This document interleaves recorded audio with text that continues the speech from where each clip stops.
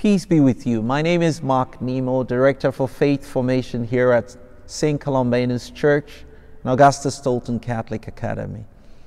And as we continue to deal with this coronavirus pandemic, I'd like to bring you a word of hope. And where do we turn? We turn to the scriptures often to receive a word of consolation, a word of hope. One thing I like to share with you is that the biblical authors, if you like, those who gave us the scriptures, often speak in metaphors, in images, in pictures. And one scripture that has touched me in this time of disturbance, if you like, is the scripture of Hebrews chapter 6, reading from verse 17 through to 20. Let's listen to it. Hebrews chapter 6.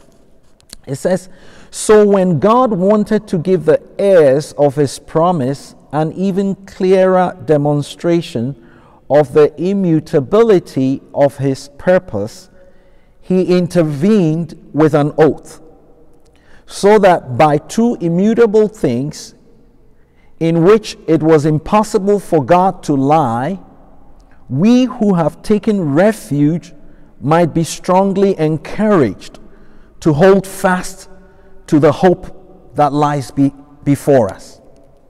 This we have as an anchor of the soul, sure and firm, which reaches into the interior behind the veil, where Jesus has entered on our behalf as forerunner, becoming high priest forever, according to the order of Melchizedek." And I like this, because this is an image of an anchor. This is an image of an anchor. This is a device that's often attached to a ship, and it helps the ship kind of, stand stable in the midst of stormy waters and all that. We don't want to get into the details and all, but why would the writer of Hebrews use this kind of image or this metaphor? He says, this we have as an anchor of the soul. What is it that we have? The promise that Jesus makes to us, his children.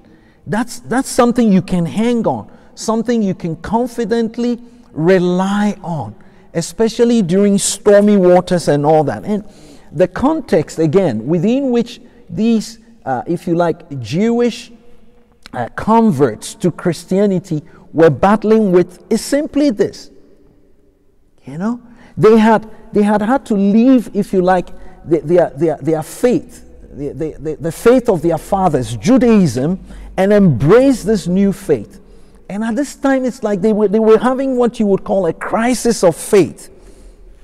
What they previously knew, what they had put their hope in, what they had put their trust in, what they had put their faith in, the law, the prophets, sacrifice, and all that.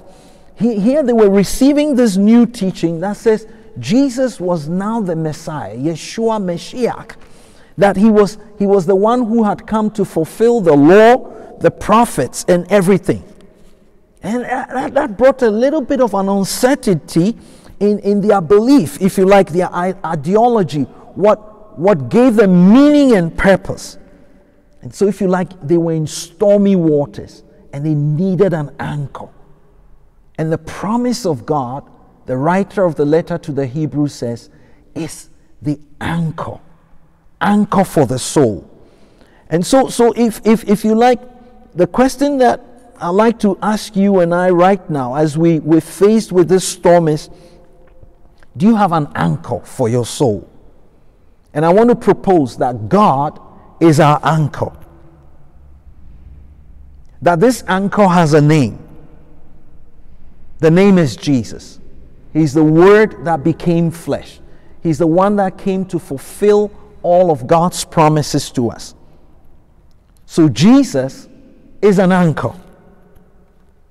And so the question is, are you in stormy waters? If you like, our life becomes something like a ship right now. Maybe this is a time for you and I to turn and say, Jesus, be an anchor for my soul in these troubling times. That could be a prayer that you could reflect on every day. Be an anchor for me. Be an anchor. I need something to help me find stability, make sense of all that is happening around me. Because everything seems to be falling apart. And you are the anchor for my soul. So peace be with you. Continue to reflect on this. If Jesus is your anchor, if God's promises is what is your anchor, then you know that you can stand within this, because this storm too will pass away. God bless you.